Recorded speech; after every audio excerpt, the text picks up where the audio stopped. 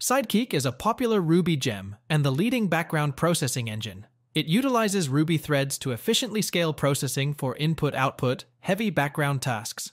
The gem relies on Redis as a queuing backend for jobs, resulting in reduced infrastructure overhead and improved performance. Sidekiq is designed to simplify usage with modern Rails applications. The gem can be added to the gem file of a Rails application. A job can be created in the app Sidekiq directory to process jobs asynchronously. The perform method in the job class is used to define the actions to be performed. Arguments passed to the perform method should be simple, basic types that are supported by JSON. Jobs can be created using the perform_async method and can also be scheduled for future execution using perform_in or perform_at methods. Sidekiq can be started from the root of the Rails application to process the jobs. There are three components involved in using Sidekiq. The Sidekiq client, which runs in any Ruby process and allows you to create jobs for processing later. Jobs can be created by calling the perform_async method on the job class, or by using the lower-level generic API, Sidekiq client push. The arguments passed to the job must be simple JSON data types, as more complex Ruby objects may not serialize properly.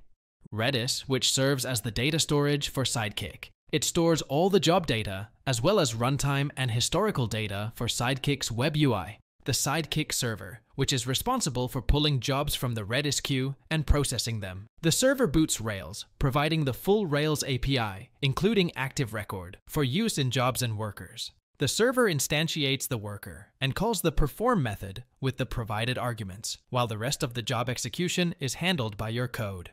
To improve your experience with Sidekiq, follow these rules. Make your job parameters small and simple.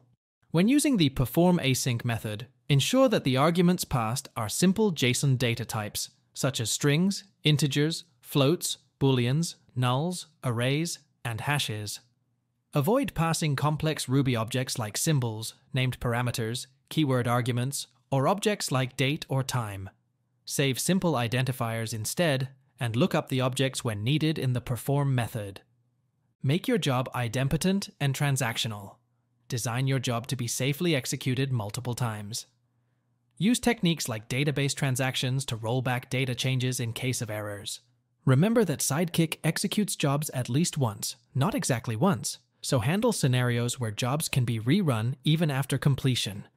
Embrace concurrency. Sidekiq is designed for parallel execution, so design your jobs to run in parallel. Sidekiq provides features for tuning concurrency, such as targeting a Sidekiq process at a queue with a defined number of threads.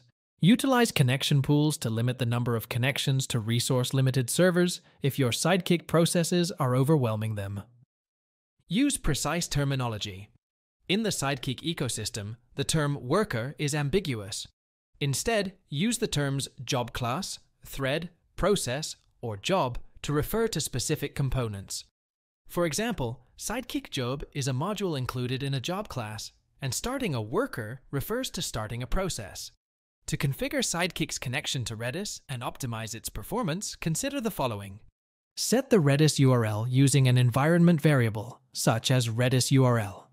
You can also set the Redis provider environment variable on platforms like Heroku to specify the name of the variable that contains the Redis server URL. Configure Redis in an initializer file using the Sidekiq configure server and Sidekiq configure client blocks.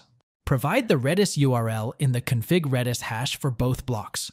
If you're using cloud-based systems like EC2, Heroku, or faced with unpredictable network performance, adjust network and pool timeouts to be more lenient to avoid timeout errors.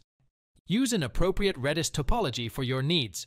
Single node setup offers no fault tolerance, while Redis Sentinel provides fault tolerance by failing over to a replica in case of primary failure. Redis cluster is not recommended for Sidekiq as it has limitations regarding performance and transactions. Monitor and tune Redis by examining its config variables, ensuring data fits in memory, and using separate Redis instances for caching and Sidekiq. Be aware of common causes of Redis networking timeouts, such as CPU overload, swapping, and high command latency. Manage your concurrency, monitor resource usage, and reduce latencies when necessary. The Sidekiq configuration file allows you to configure various aspects of Sidekiq. By default, the configuration file is located at config Sidekiq. You can create this file if you need to set advanced options such as concurrency, named queues, etc. To specify the location of the configuration file explicitly, use the CE flag when starting Sidekiq. The queues option allows you to define named queues for Sidekiq. By default, Sidekiq uses a single queue called default in Redis. If you want to use multiple queues, you can specify them either as command line arguments or in the configuration file.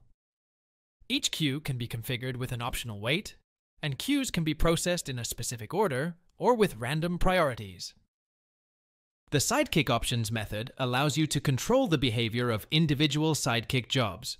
You can specify options such as the queue to use, whether to enable retries, whether to save error backtraces, and more. Default options for all jobs can be set using Sidekiq default job options. By understanding and configuring the Sidekiq configuration file, you can customize the behavior of Sidekiq according to your specific needs.